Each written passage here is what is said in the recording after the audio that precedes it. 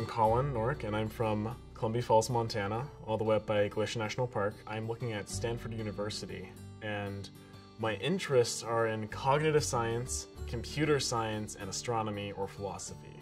And so I want to combine my cognitive science and computer science into looking at artificial intelligence and how that can possibly shape the world as we know it, and philosophy and astronomy just as my hobbies. I think they're incredibly cool.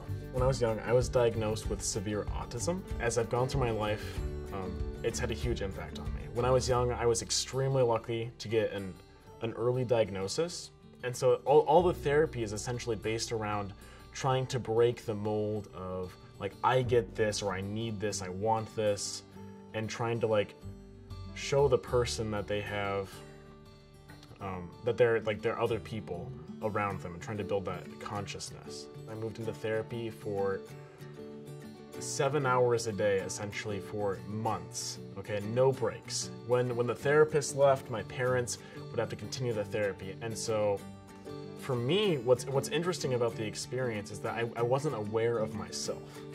I wasn't aware of myself until one particular moment, and it was in my second grade, I believe, and it was just this pop, okay?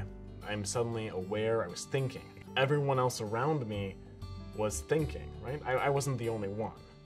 And so at that moment, it was just like this huge switch. It wasn't like I was cured or like regular from that point on, but after that point, I became more and more aware. The analogy I like to use is a kid learning how to swim when they're underwater.